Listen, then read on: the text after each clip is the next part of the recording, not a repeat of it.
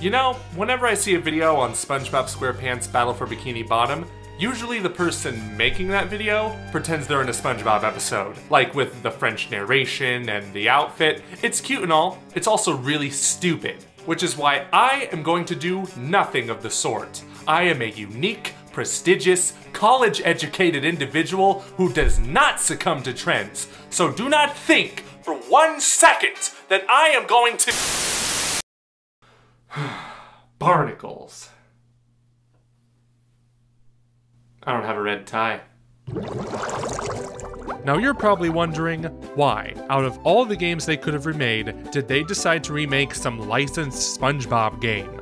Well, Boomer, I'm glad you asked. In 2003, SpongeBob SquarePants Battle for Bikini Bottom graced our PS2s, Xboxes, and GameCubes. But this was not just a mere cash grab from publisher THQ, no. Developer Heavy Iron Studios took the best elements from 3D platformers of the 90s and also took what made SpongeBob a cultural icon and put it in this game.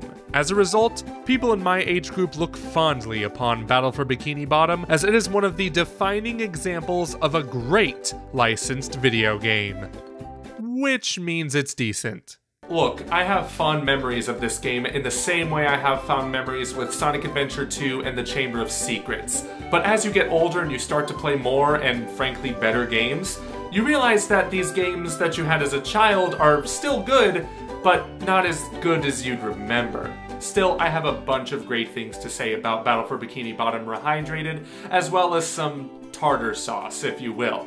What do you think, Gary? Meow. I am talking to a snail. The story in this game is as complicated as you'd expect. With all the money and resources he's gained from having a failed business, Plankton builds a machine that creates an army of robots to steal the Krabby Patty formula and probably terrorize the city of Bikini Bottom in the process. He certainly became a modern-day Dr. Robotnik. As he begins to create the robots, they start to turn on him for some unknown reason. I wonder what that could be. God bless this franchise. While this is all happening, SpongeBob and Patrick are playing with their toy robots. Thinking it would be fun to play with real robots, Patrick puts the toy into a magic conch and they wish for real robots to play with the next day. Oh, how selfish of you!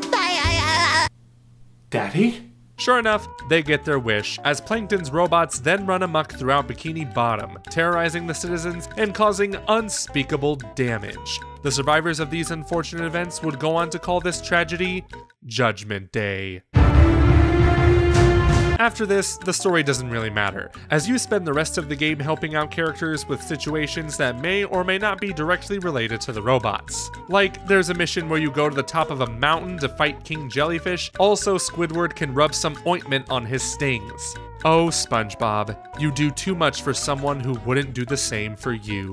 One thing I love about this game is the signature SpongeBob humor we've come to recognize from the show's episodes. And I mean the good episodes that came out before the first movie. And now back to your regular programming, Retirement Home Girls Gone Wild!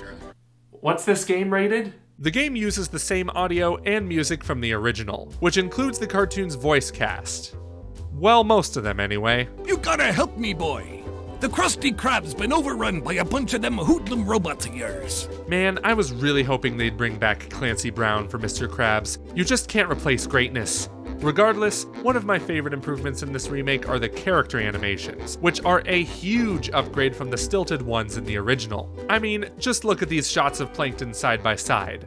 Not even close. Of course, this means the game's visuals have received a massive upgrade without losing what made them special. I feel as if some remakes lose the charm of their originals by changing too much, but Battle for Bikini Bottom retains the style and makes areas I thought were rather dull now a sight to behold. It honestly makes me never want to go back to the original. I also had to play this game on Xbox One X, because I heard the Switch port doesn't look or run too great, and because I played this on my friend Alan's account. You should check out his Twitch channel, he's only slightly cringy. Here we go, on the rails. You know, it's time to...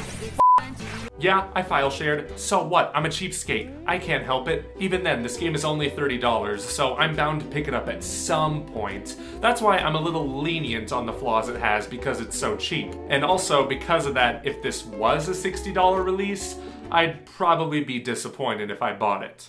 For one, they couldn't even get the hand to function properly. How do you mess that up? Joking aside, this remake is extremely faithful to the original game, for better and for worse. There were times where I forgot I was playing a remake because it plays and feels exactly like the original. They made some minor adjustments here and there, but it's still Battle for Bikini Bottom, plain and simple. My only complaints about the gameplay are that hit detection doesn't work as well as you'd want it to at times, and there are some really tight platforms that are hard to jump on. Not many though. I think this game's biggest weakness, however, is that it's a remake of a licensed video game from 2003. Games like these had a limited budget and could only put in so much content. Battle for Bikini Bottom is a collectathon platformer in the same vein as Banjo-Kazooie and Super Mario 64. More so Banjo-Kazooie because you don't get warped back to the hub world every time you collect a golden spatula. Golden spatulas are the key collectible in this game, and you'll use them to unlock more areas toward progression. There are other missions where you collect other items like steering wheels, museum paintings, Patrick's filthy socks, you know, typical collectible stuff. The most common ones you'll find are shiny objects, which you can use to unlock alternate paths and trade Mr. Krabs for more golden spatulas. However, you won't be doing as much collecting as you will be fighting robots. I say fight, but I really mean pressing the attack button, though some of them require special moves to kill. You can throw stuff at them with Patrick, lasso them with Sandy, or use SpongeBob's bubble missiles to blow them to smithereens. What really hurts Battle for Bikini Bottom is its lack of content. It doesn't take too long to 100%, and when you're done with it, you're done with it. There's really not much of a reason to go back. While I did enjoy my time with this game, as I got closer to the end I thought, wow, there really isn't that much to this game, which is probably why they priced it at $30. Even if you've played other 3D platformers, chances are you won't like this game as much if you don't have any nostalgia for it or you aren't a fan of SpongeBob. Heck, a big reason why I like Battle for Bikini Bottom is because you get to explore Bikini Bottom. You get to tour SpongeBob's house, the downtown area, the Blue Lagoon, all the iconic areas of the show. It really makes going through the rather basic gameplay all the more worth it. Though I wish they could have done more to make it feel less dated. Maybe add more single-player content instead of, I don't know, this boring multiplayer. I only played one round of this Horde mode, and all I could think was, why did they waste their time making this? Why couldn't they have used their time and budget to add more content to this game or focus on making the single-player better? I don't know, this just didn't feel necessary to me. In spite of its flaws, I still enjoyed this remake, but I totally understand why not everyone liked it. It's mainly meant to cater to the fans who already have nostalgia for this game and are just SpongeBob fans in general, like me. But hey, it's only $30, which means it's gonna have a sweet sales price later down the line. If this game was $60, no doubt I would be way more harsh on it. But they priced this game fairly, and if you liked this game as a kid, I'd recommend picking up this remake. I think you're gonna like it. Okay, the game's all complete, and I think it's time to kick back, relax, and catch up on some good old TV. I'll see you guys later.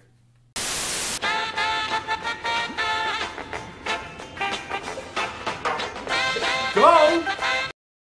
Hey everyone, thank you so much for watching this video here on FerrisWheelPro. A very special thanks goes to my Patreon supporters, including Justice to Free, Stephanie Ferris, Smash JT, and a new Patreon supporter, Sean Long. If you liked the video, be sure to hit that like button and subscribe to know when I upload another one. In the meantime, this has been FerrisWheelPro, and I will see you all on the next ride.